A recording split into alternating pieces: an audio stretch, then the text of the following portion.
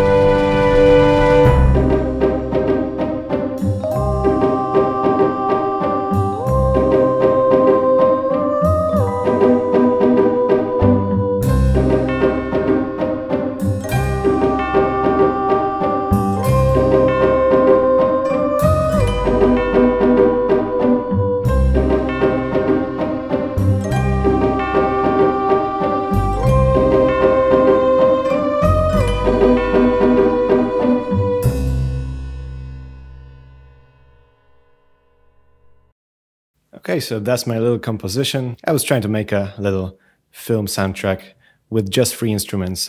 You guys should decide how good this is. Let me know in the comments, by the way. And let's just get started. Let's just go through all of these instruments. Basically, there's 5 main sources of these free sounds. And I think the most important thing, probably the thing that's most useful, is the free orchestra. I spent actually a lot of time researching this, and I found this amazing free orchestra. I think it's the best one out there. It's called Alpine, the Alpine project. Let me just open this up. Okay, so here we have a violin ensemble patch from the Alpine Orchestra. In the link below the video, you'll find the link to the Alpine project website. These guys, or maybe that's just one guy, he makes these brass patches, strings patches, and woodwinds. And here we have a violin, violoncello, and bass. That's a full quartet of strings playing. Let me just solo this part.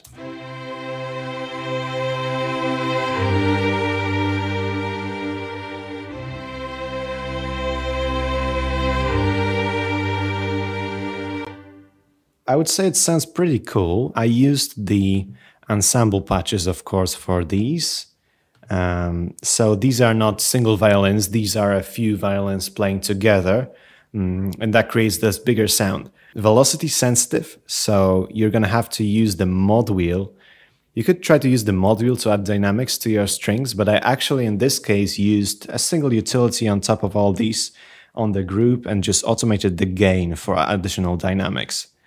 Okay, so these are the string patches from Alpine project. I also have some brass instrument from this guy playing here. This is the brass section. I have a horn, tenor trombone, and the bass trombone. Let me just play you this part.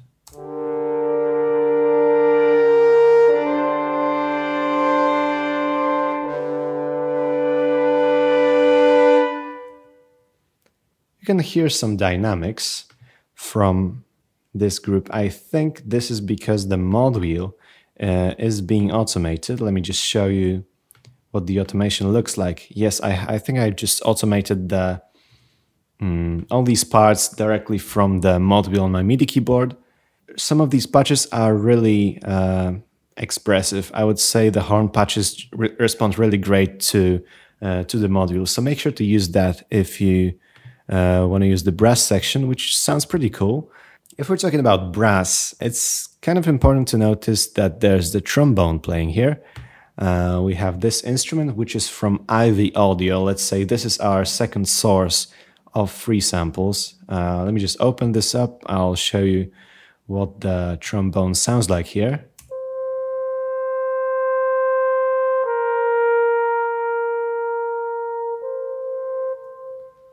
and it pretty much repeats. This trombone is really cool. It's very dynamic as well. It's got a pretty wide range of notes, so you can play these low notes and very high expressive notes.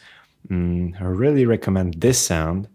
Okay, so we're talking about IV Audio, which is our second source of free samples. These guys also made this amazing vocal library, which is the Clare solo. Let me just solo this and I'll show you this amazing thing.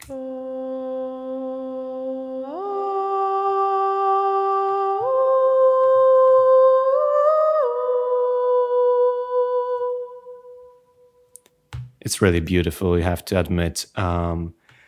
This is one of my favorite vocal libraries, actually. I love the legato.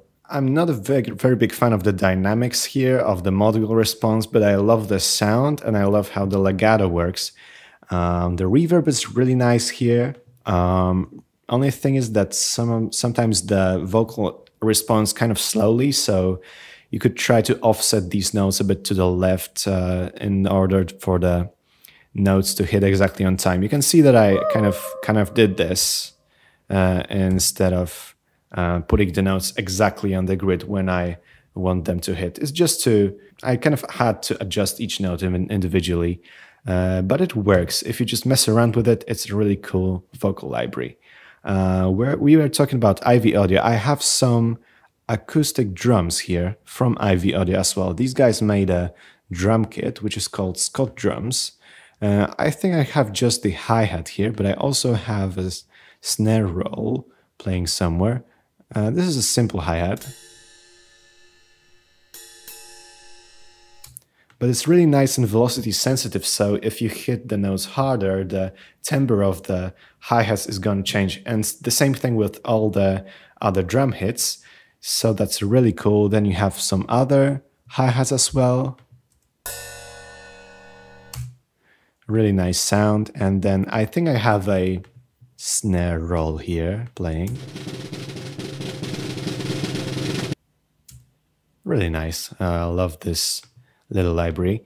Let me just go through all of the instruments from the beginning. So at first we have a classical guitar playing, and this is a guitar from Pettinhouse Audio, and these guys make amazing classical guitar and acoustic guitar patches. There's also, I think, an electric guitar, and this one is the classical guitar. Let me just solo this, it's really beautiful.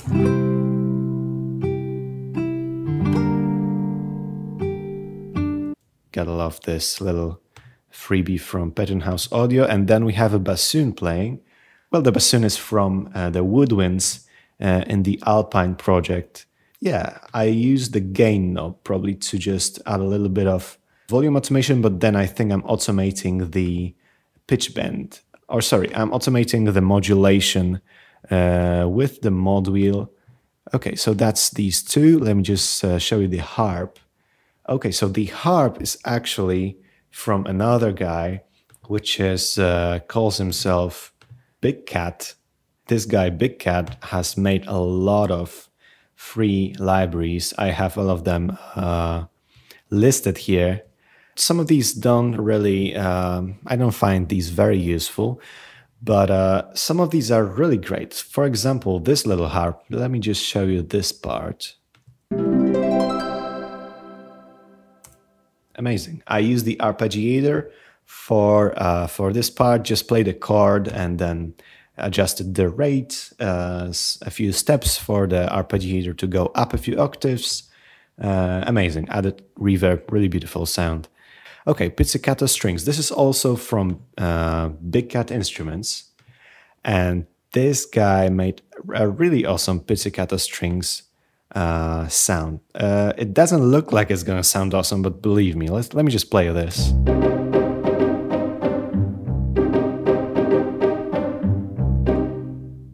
I'm not sure if the stereo images are right on this Pizzicato Strings. Maybe it's a bit too mono, but it sounds really nice and it's really velocity responsive, so you can play it well with your MIDI keyboard. It's pretty awesome. I love the sound. Tubular Bell. This is another cool sound from Bigcat. Again, doesn't look really promising, but the sound is really nice. And these bells are actually tonal, so if you play this bell one octave lower, it's gonna also give you a lower tone.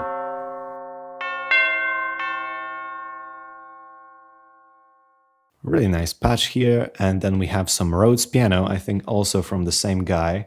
It's called Street Bumper. It sounds really awesome.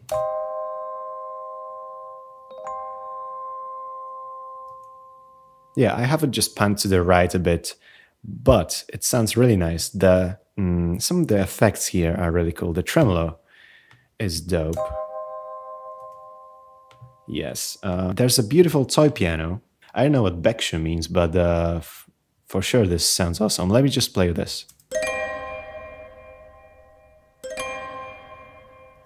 And I didn't even need additional reverb on this because this already has built-in reverb. Sounds really great. Let me just show you the grand piano. So this library is made by Ivy Audio as well. And these guys made a really good grand piano instrument. And you have actually two mic options. So close mic, ambient mic. You can adjust the levels and it sounds really beautiful. Let me just show you this little part that I wrote here.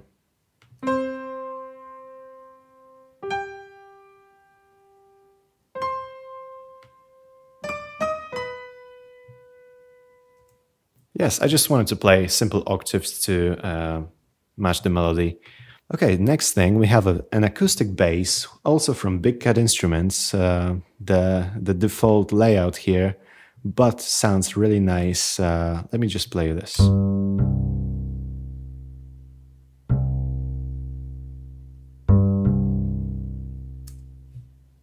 You don't really have to do anything to this patch. There's reverb, but who uses reverb on an acoustic bass? Drums. Okay, so we went through drums, and we also have a bass drum from Bigcat Instruments. This is pretty awesome. A very simple bass drum sample, but mapped in a cool way in Kontakt, so that let me just play how this sounds. Yeah, especially if you play these multiple notes at once. It sounds really nice. You can actually... It's very velocity responsive, right? So I think I drew this in Command B and I just drew in the velocity. It made a really cool transition to this next section. Yeah, I think these are all the instruments I've used in this project, but the article on our website includes a lot more stuff. So go ahead and check that out. Let me know if you guys like this type of content with freebies. And for even more stuff, check out the other video I did on Kontakt libraries. I think this other one includes also some stuff from Native Instruments and probably some other cool pianos. But for today, I think that's it. Thank you guys very much for watching. Make sure to hit subscribe. I'll see you in the next videos, guys. Bye-bye.